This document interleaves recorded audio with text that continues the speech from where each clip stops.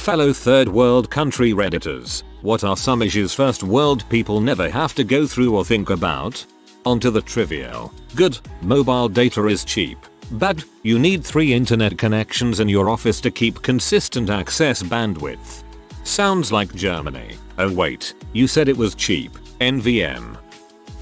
Needing a visa to go literally anywhere. And I don't mean the type you get when you enter the country. I mean having to apply a month and a half in advance with your plane, hotel and insurance all booked and then hoping to God your visa doesn't get rejected. Wanting to go for a quick weekend trip across the border? Well, you better had planned it months before. I grew up in a developing country but was a dual citizen with a US passport also, so I took for granted how easy it was to travel. Whenever my friends, who only had Namibian passports, would want to go on a trip, I always forgot how far in advance we would have to plan sometimes. I lived in the Dominican Republic on and off for 10 years. Florida the rest of the time. It's subtle things. Washing your canned groceries because the store has rats. Rushing to the one computer when you have internet to click send on the messages you've had typed out. Not letting your mouth stay open during a shower because drinking the tap water will ruin your day. Pouring your beers into a glass because they reuse the bottles and don't clean the outside. Using your car horn. In the States, it's like a big deal. In the doctor, it's a preferred form of communication. Oh, it's raining. The traffic lights will break soon. Better get out of the work later. Lights break while inside the bus. Bus takes 1 hour to get out of some stupid junction. Everybody is using their horns to make things better. You decide to get out of the bus in the middle of the street and just walk for hours. Oh, it's raining even more. The street will flood soon. You just got out of that bus. You're knee deep in some very gross water. You see some poetry in the plastic bags floating away. Oh, I hear some thunder. We'll be out of power soon. You just got home. You're searching for some candles when the transformer explodes somewhere in the neighborhood. Your cell phone battery is obviously low. Rain ruins your day. Sometimes I feel like a plastic bag. No pedestrian walk. I always envy people in the movie when they walk around in their city. It's almost impossible to walk around where I live. Random people just spread their things and start selling stuff on the street. Not to mention the traffic jam. It makes the air very dirty. Bribing and thinking ahead to avoid being in a situation where you have to bribe your way out. One particular case comes to mind with Angola. Police would stop you, ask for your driver license and held it until you bribed them. This could be a huge bribe or a really big inconvenience, particularly if you had to drive up and down the country. Some people instead just bought tickets that were to be handed over to the driver if the cops held onto your license so that they could tell the police when stopped that another officer has already took their license and keep it safe in their pocket. The details are a bit hazy, but this was some next level thinking that had to go on whenever they planned a trip. Have zero hope in justice. Justice is a matter of money here, not only because it's expensive to enter a cause but because of the corruption within the system. When I went to an international school in Indonesia, a lot of the students were rich foreigners or children of diplomats, so they did a lot of stupid stuff by buying off the local police. When my teacher was robbed, she borrowed the help from local mafia because she knew the police would not help. You have to wake up as early as 3 or 2 even just not to be late to school or work. Because 1. Overpopulation in the city causes problems to the ratio of passenger to public transport, plus add the congested traffic. 2. School is literally a mountain or 2 and a river away from home and you have to start walking non-stop by 3 AM to reach school at 7:30 AM. No joke and exaggeration. Dang, a 4.5 hour walk there. School all day or work, then 4 hours back, just to do it again. Machete attacks. Having to bribe cops. Neighbors burning their garbage. In countryside areas. Government propaganda even in schools. Having to boil your water to drink it and it still isn't totally safe. Overpriced imported goods. People, mostly children, falling off the back of pickup trucks cause there isn't much public transportation. This is what comes to mind after living 2 years in South America. Wondering if someone can read. There are a lot of people who are functionally illiterate, including sometimes people in uniform. Walking at night can be very hazardous because of the lack of lighting in the presence of open sewers, lack of safety codes, I see a lot of very bad wiring and shoddy construction. Sometimes I gave my Swissid card or something similar to cops as I had no driver's license at the time. It was pretty easy with cops that couldn't read or took bribes when they could. A high-ranking public figure might not get away from the justice system of a first world country for doing a heinous act. But in a third world country a high enough person could pretty much do anything in plain view of the public and have nothing happen to him. Or even re-elected as a government official by the public. That public whose ancestors put them in jail in the first place. This is in Philippines. Here in Venezuela, if a malandra, word for thief plus killer plus pervert plus society trash, kills you, it won't go to jail because is really a cop. Plot twist. Criminals have police credentials. However, if you kill one of them in self-defense you get 30 years in jail because you are a horrible person. Former in-laws are from Venezuela. I visited once 10 years ago and I felt so unsafe I never went back. The daily 3-hour power outage. Use the microwave. Turn on the water heater. Use the hairdryer. All these before it happens. Because the electricity we get from the private generator is not enough to power them. And the issue is when it happens and you're in the elevator. Then you're stuck and gotta wait for someone to open up. Which could take some time. The global market gave us microwaves we can't even use properly. On Judgment Day, I will walk through the pearly gates waving the Zimbabwean flag so God will know I have suffered enough. I lived in Zim as a child, before Mugabe. Beautiful, beautiful place. So much hardship and difficulties. Not before Mugabe. Sorry, I just didn't remember. He was just not as crazy. 1. Town vigilantes, in forms of mobs. 2. Incorrect instilled family values to the point of toxicity. 3. Losing your belongings with 0-10% chance of getting it back. 4. Minimum to none mental health care, especially in provinces. 5. Drug trade and drug busts every night. 6. Bribing any official under broad daylight. 7. Weekly implemented programs, health, environment, business. 8. Anti-militia private armies or rebels and them scouting the youth. 9. Trying to fit less than $60 for a family of 6 in a month. 10. Extreme traffic due to reckless drivers, roads getting rebuilt when they were just reconstructed 2 years ago. Jaywalking and cars parking at the main road. 11. Frequent scheduled power outages that lasts for 8-12 hours. 12. Trash and stuff scattering around the street because it's too troublesome to throw in a garbage can. 13. Eating cats, dogs or pets when they see a carcass of it, not willingly killing them. More of they died due to natural causes. 14. Extremely slow internet.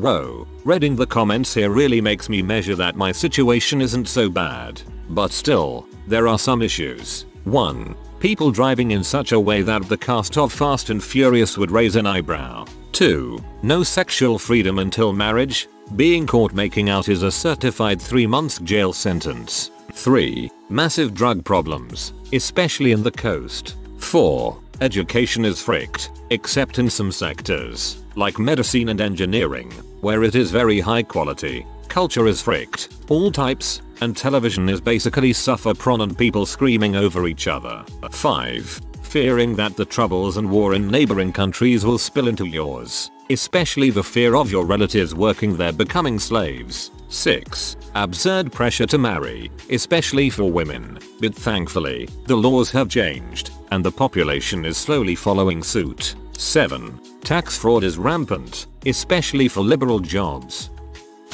1. The twisty top water soda plastic bottle has a plastic film on the bottle cap that you have to pry open with your fingernails. Prevents fake drinks. 2. Traffic is pretty safe here, but occasionally I see a head-on collision in my sleepy residential neighborhood. How the frick did you guys manage this? 3. A 2-ton truck carrying a 5-ton load that poops out on every single lane uphill. 4. No big denomination bills. Having to carry thick wads of bills that do not fit in the wallet. 5. Not knowing if a cop is pulling you over, or just an innocent cope hitchhiking home after an honest day of work. 6. Every time I turn in traffic, a bunch of motorcycles moped make parallel turns on either side of my car. 7. Can't drink tap water, constant fear of running out of boiled filtered water in the fridge.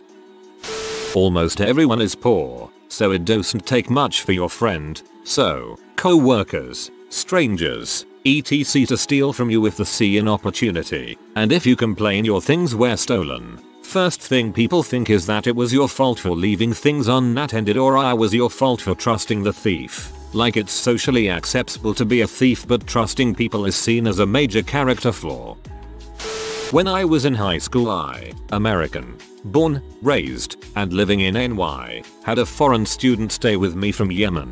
He loved playing FIFA, so we played a lot. I asked him if he ever played online with other people when he was at home, and he said that he couldn't because the Wi-Fi would cut out a few times a day, so it was never worth starting a game because he would lose connection. I responded, oh dang, that sucks. Is the Wi-Fi not that reliable over there? And he said no, the Wi-Fi is actually pretty good, except whenever bombs go off it cuts out. I was just like, oh. I probably would have reacted very similarly. Police is the most aggressive gang. Any encounter with the police will end up with an empty wallet or a quick escorted trip to the ATM. Got robbed in Mexico by police at broad daylight in the middle of Mexico City downtown.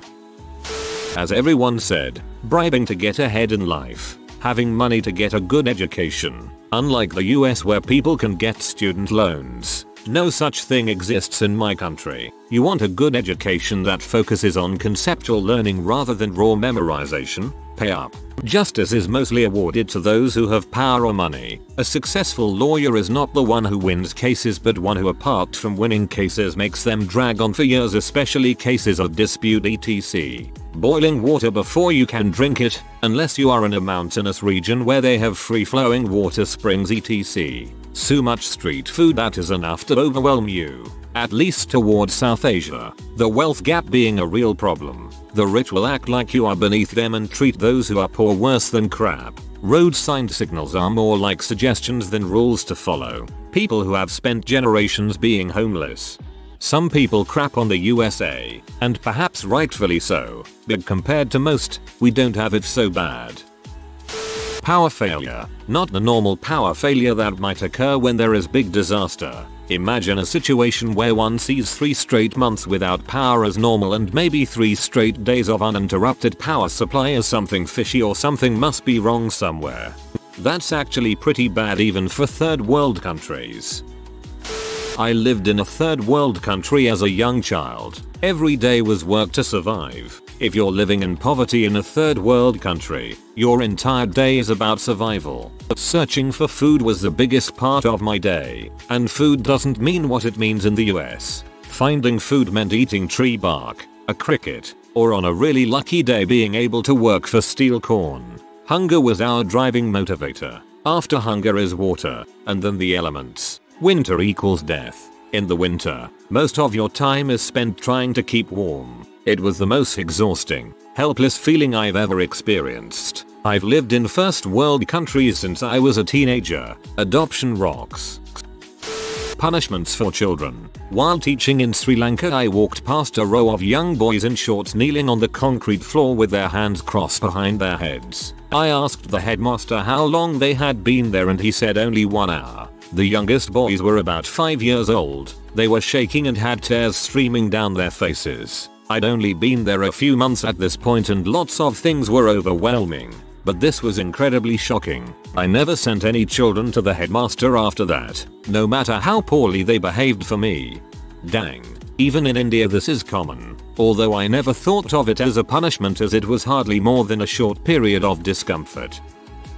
I moved from South Africa to Canada. Things are just more controlled and predictable here. It's like opposite ends of the lawful chaotic axis from D&D. People in the first world expect everything to work and lose their minds over something like the train being 5 minutes late. One time I went to catch a train back home and after waiting an hour we found out it had been set on fire as part of a protest. A protest about the failing public transport system, lol. Similarly, people get so heated about politicians. The whole left versus right thing seems so petty and tribal tbh. For me, I'm just loving the well-maintained infrastructure, public services and being able to walk my dog in the park at night. After dealing with rolling blackouts, water shortages, corrupt officials and lack of personal safety, I feel like I've learned to just roll with the punches and have a laugh about all the little bothers in life. It's like our emotional range stretches to fit our lived experience, and some of the folk in the first world could do with some stretching.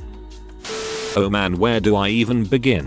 1. Infrastructure. Better roads. Sidewalks that people actually respect and not drive freaking motorcycles on it, and are not filled with random vendors. 2. Public transport. The accessibility is amazing and the trains and buses are generally on time. TBF, the metro in my city is unmatched and it shoots on the tube LOL. But the buses and trains are always almost as a rule late. People just assume that if it's supposed to arrive by 7:30 it actually means 8 or 8:30. 3. Accessibility in general. Cheap, easily available microwave food and vending machines. 4. Special areas for specific purpose like residential and commercial and school districts. Here it's a giant mishmash. 5. People can just drink tap water. They don't have special water filters. 6. Safety. People in Europe leave their doors unlocked or can walk around after 7. Oh, how I wish.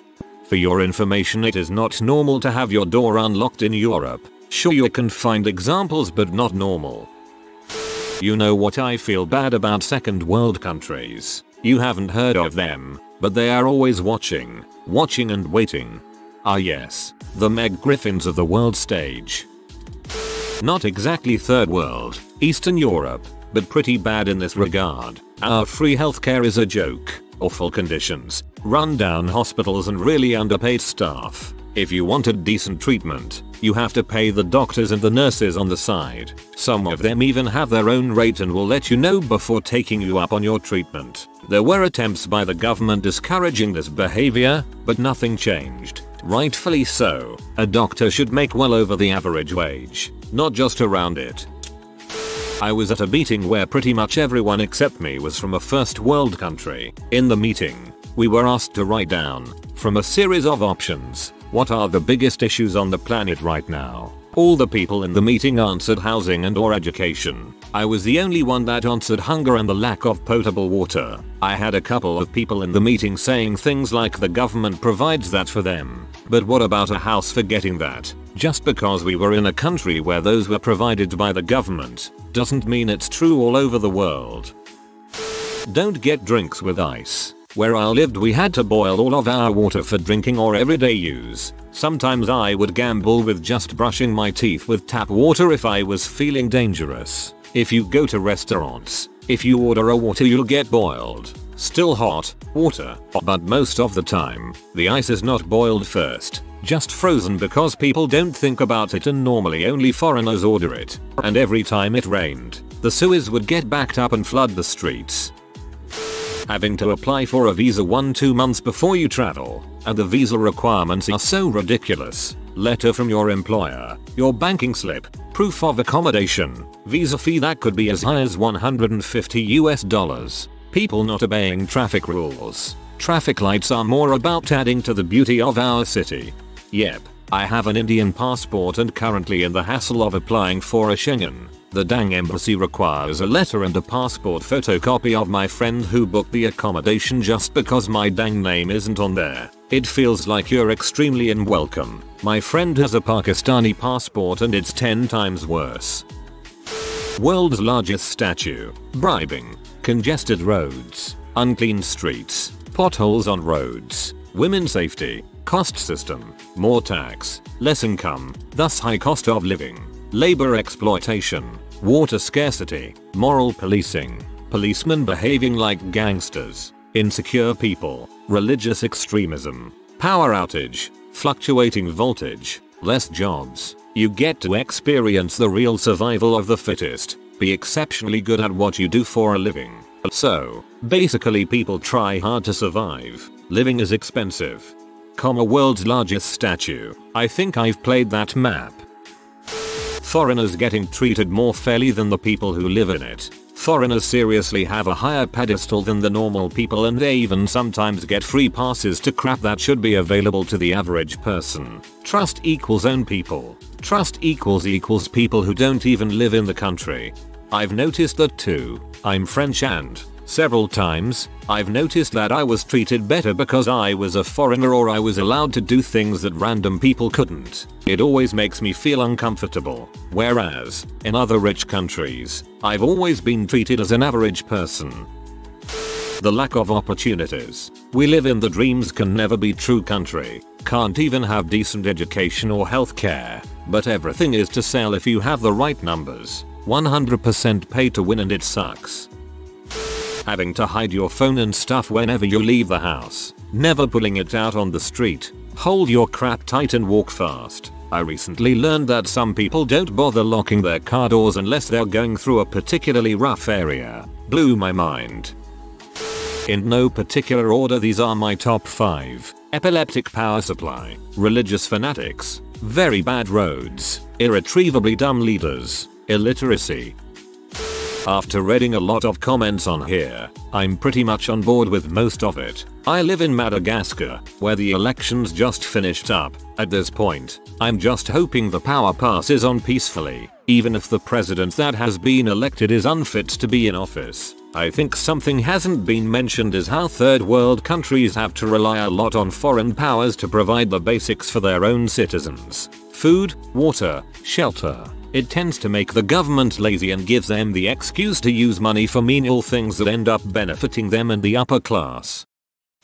I don't live there, Kosovo, but in the city I was born it's girls being kidnapped, just in a full crowd on the streets, taken by their hair and thrown in a truck. My uncle saw this happen 2 times. Random shootings. My younger brother saw this from the balcony, a man running up to a car and shooting the driver in his knees. Also, my mom's niece's son was shot to death because he was a waiter and told a customer that that table is reserved. Entering a taxi. On numerous occasions there were people found cut in pieces who entered a taxi without personally knowing the driver. Wild dogs biting children to death. The government coming to your shop with men and guns, demanding more than 50% of the profit. My mom's uncle had a blooming water production business and went broke because of this. These are just some I now thought of.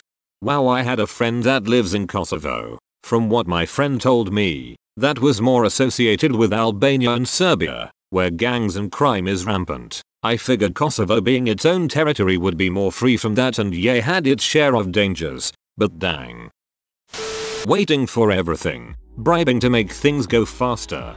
Don't drink the water. Everything fun is illegal but doing something illegal is part of the fun. But I can only give you the view of someone who merely visited some countries and tried to help. The things we Westerners don't think about is the importance of the family and that your wishes and dreams are less important than the position of your family. That's because your family provides for you and you provide for your family. You don't go to school because your family needs you on the land. You don't get to marry the one you want but the one that is most suitable to be added to your family. Homosexuality does not exist. Don't say something like that. Do you want us to get into trouble? The wife of your father's boss thinks you wear the wrong clothes. Change them. You are insulting our family. Your cousin wants to start a shop. Loan him money, etc. It is the social system that we have forgotten, I guess. Political dynasties. Seeing the same surnames on the ballots every election.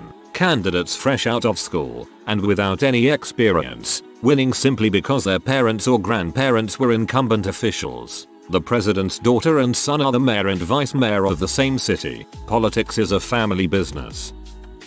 I feel like nobody mentioned how expensive everything is. Want a new car? Cheapest car costs $10,000. Has no AC and no alarm power locks. Want a new video game? Nice. That'll cost you $1,000 to get started. And even if that doesn't sound bad, the salaries are so low compared to first world countries. Minimum wage is about $240 a month. 97% of the population makes less than $25,000 a year. How can you afford a car on 3x the minimum wage?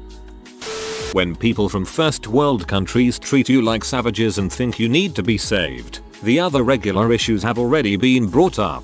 Oh, my colleague once had a foreigner tell her she was racist because he asked her if she was, a word which is the name of a race, and she said no, and told him her race. He thought he had used the word used for our nationality, so he went off on her for bringing up race. Ugh.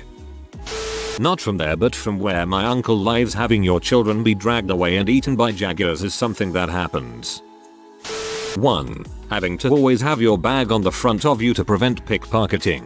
2. Not being able to use your phone on the streets in case of a snatcher. 3. Not having a flushing toilet. 4. Not having toilet paper in public bathrooms, including shopping centers. 5. When building a house, having to set broken glass on top of the walls to prevent robbers. 6. Everywhere is fitted with security guards that don't really do their job properly. 7. The constant smell of sewage wherever you walk. 8. No road rules. 9. Seeing tourists getting harassed while on the streets.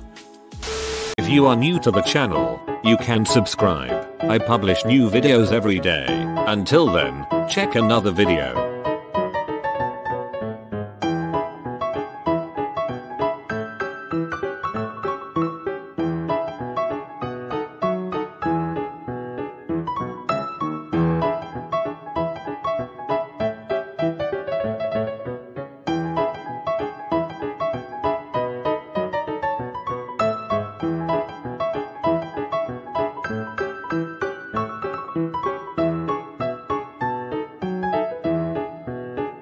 Bye for now.